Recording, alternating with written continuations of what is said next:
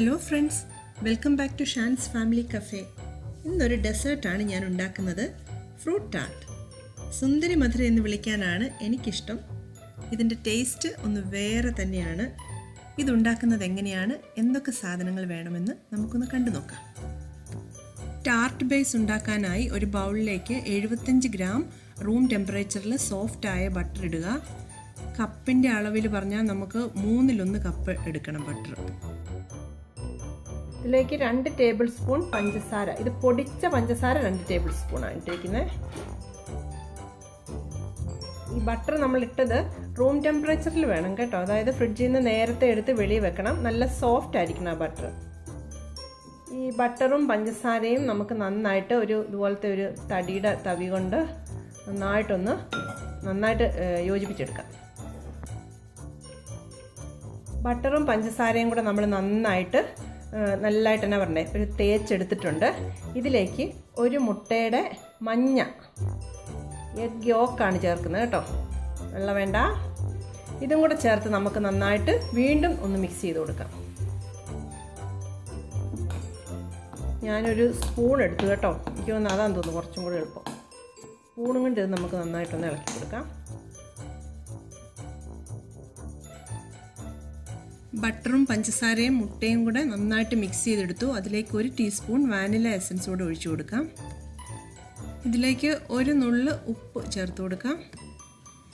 1 cup മൈദ അല്ലെങ്കിൽ all purpose floor ഇതിലേക്ക് നമ്മൾ ഇട്ട് കൊടുക്കുന്നു. ഇതെല്ലാം കൂടെ ചേർത്ത് കൈ കൊണ്ട് നന്നായിട്ടിത് കുഴച്ചെടുക്കണം. ചപ്പാത്തിയുടെ പൂരിയുടെ മാവ് കുഴയ്ക്കുന്ന പോലെ കുഴച്ച് നല്ലൊരു സോഫ്റ്റ് മാവായിട്ട് നമ്മൾ എടുക്കണം. ഒത്തിരി ബലം പിടിച്ച് കുഴയ്ക്കൊന്നും വേണ്ടത്, കാരണം ബട്ടറൊക്കെ ഇട്ടുകൊണ്ട് നല്ല സോഫ്റ്റായിട്ടിരിക്കും.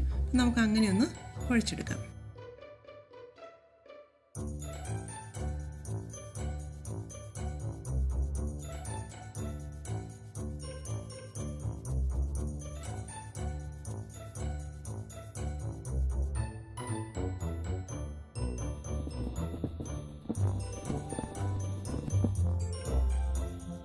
ടാർട്ട് ഉണ്ടാക്കാനുള്ള മാവാണ് നമ്മൾ റെഡിയാക്കിയിരിക്കുന്നത്, ടാർട്ടിൻ്റെ ബേസ്. ഇത് നമുക്ക് ഒരു സൈഡിലോട്ട് മാറ്റി വെക്കാം. ഇനി നമുക്ക് വേണ്ടത് ഇതുപോലുള്ള ടാർട്ടിൻ്റെ മോൾഡാണ്. ഇത് ടാർട്ടിൻ്റെ മോൾഡാണ്. ഇതിപ്പം എല്ലാ കടകളിലും ഒക്കെ മേടിക്കാൻ കിട്ടും, നാട്ടിൽ പാത്രക്കടയിലൊക്കെ കിട്ടും. അപ്പം ഇതിനകത്താണ് നമ്മളിതിനെയും സെറ്റ് ചെയ്തെടുക്കേണ്ടത്. ഇത് ഇല്ലെങ്കിൽ ഇതിന് വേറൊരു വഴിയും കൂടെ ഉണ്ട്, അത് ഞാൻ കാണിച്ചു തരാം. ഇനി നമ്മൾ ചെയ്യേണ്ടത്, ഈ ടാർട്ട് മോൾഡിൽ ചെറിയൊരു ബട്ടർ ഇതിൻ്റെ നടുക്ക് ഭാഗത്ത് ചെറുതായിട്ടൊന്ന് തൂത്ത് കൊടുത്താൽ മതി. എന്നിട്ട് നമ്മൾ ഈ മാവ് ഒരു നാരങ്ങയുടെ വലുപ്പത്തിലേക്ക് നമ്മൾ ഉരുട്ടിയെടുത്തു. പിന്നെ അതിനെ ഇതിനകത്തോട്ട് വെച്ചിട്ട് ഇതിങ്ങനെ പതുക്കെ പ്രസ് ചെയ്ത് കൊടുക്കണം. ഇങ്ങനെ പ്രസ് ചെയ്ത് കൊടുക്കുമ്പോൾ നമ്മൾ ഇതിനെ ഈ ഷേപ്പിലോട്ടാക്കി എടുക്കുക. ഈ മോൾഡിൻ്റെ ഷേപ്പിലോട്ടാകുവാണിത്. ഒരു പ്രാവശ്യം കൂടെ നമുക്കിതൊന്ന് കണ്ടു നോക്കാം. ചെറിയ സൈസിലൊരു മാവ് എടുത്ത് വെച്ചിട്ട് സൈഡിലേക്ക് പരത്തി കൊടുക്കുക. ആ ടാർട്ട് മോൾഡിൻ്റെ ഷേപ്പിലാക്കുക. ഇതുപോലെ ബാക്കി എല്ലാ ടാർട്ട് മോൾഡിലും മാവ് വെച്ച് നമുക്ക് ഉണ്ടാക്കിയെടുക്കാം.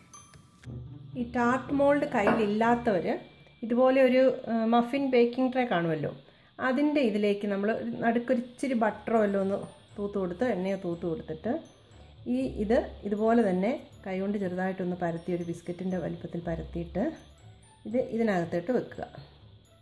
ഇതിനകത്ത് വെച്ച് നമ്മൾ ഇതുപോലെ സൈഡിൽ ഇങ്ങനെ ആക്കി, കാണാൻ പറ്റുന്നുണ്ടോ?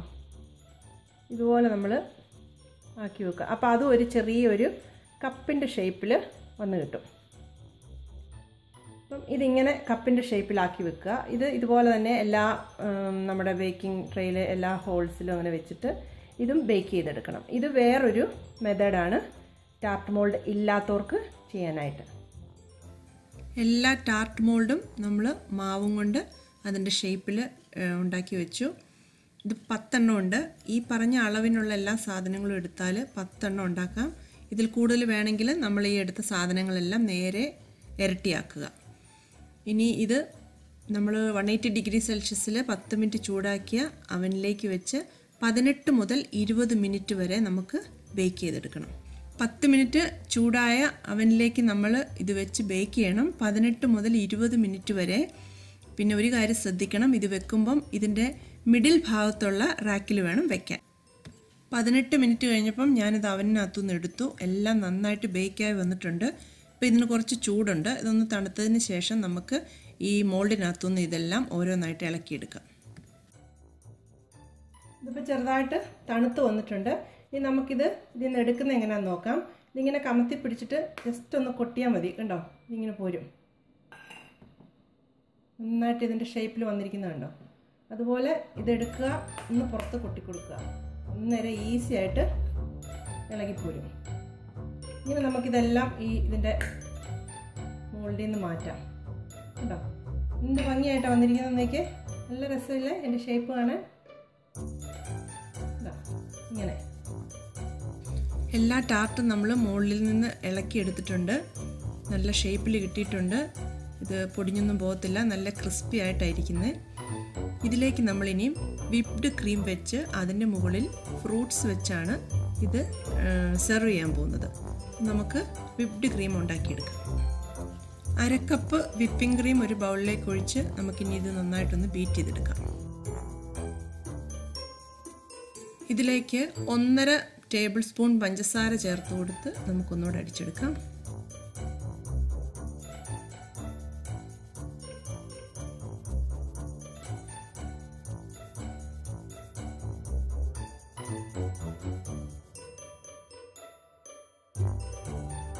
നമ്മൾ ഉണ്ടാക്കി വെച്ച ഈ ഓരോ ടാർട്ടിലേക്കും കുറേശ്ശെ ക്രീം വെച്ച് ഫില്ല് ചെയ്യണം. ഫ്രഷ് ക്രീം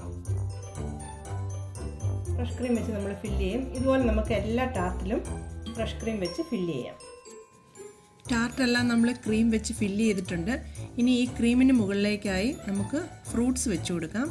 ഏത് തരം ഫ്രൂട്ട്സാണ് കയ്യിലുള്ളെങ്കിലും അത് ഉപയോഗിക്കാം. സീസണലായിട്ട് കിട്ടുന്ന എന്തും. അപ്പം നമുക്ക് ഇനി ഫ്രൂട്ട്സ് വെച്ച് കൊടുക്കാം. ടാർട്ടെല്ലാം നല്ല ഭംഗിയായിട്ട് നമ്മൾ അലങ്കരിച്ചിട്ടുണ്ട്. ഞാൻ ബ്ലൂബെറിയും റാസ്ബെറിയും കിവിയുമാണ് ഇതിനുപയോഗിച്ചിരിക്കുന്നത്. ഞാൻ പറഞ്ഞ പോലെ നിങ്ങളുടെ കയ്യിൽ അവൈലബിൾ ആയിട്ടുള്ള ഏത് ഫ്രൂട്ട്സ് വേണേലും ഉപയോഗിക്കുക. തീർച്ചയായിട്ടും ഈ ഒരു ഡെസേർട്ട് നിങ്ങൾ ഉണ്ടാക്കി നോക്കണം. ടാർട്ടിൻ്റെ ക്രസ്റ്റും ക്രീമും ഫ്രൂട്ട്സും കൂടെ ചേർത്ത് കഴിക്കാൻ പറഞ്ഞറിയിക്കാൻ മേലാത്ത രുചിയാണ്. വിശേഷ ദിവസങ്ങളിലൊക്കെ നമുക്ക് വ്യത്യാസമായ ഒരു ഡെസേർട്ട് ഉണ്ടാക്കണമെങ്കിൽ തീർച്ചയായും ഇത് പരീക്ഷിക്കണം. നിങ്ങൾക്ക് ഇഷ്ടപ്പെടുമെന്നുള്ളതിന് ഞാൻ ഉറപ്പ്. കമൻസിലൂടെ എന്നെ നിങ്ങളുടെ അഭിപ്രായം അറിയിക്കണം. പുതിയൊരു റെസിപ്പിയുമായി നമുക്ക് വീണ്ടും കാണാം. ചാനൽ സബ്സ്ക്രൈബ് ചെയ്യാൻ മറക്കരുതേ. Sprinkling a pinch of love in your cooking and life. Thank you for watching. Take care. Bye-bye.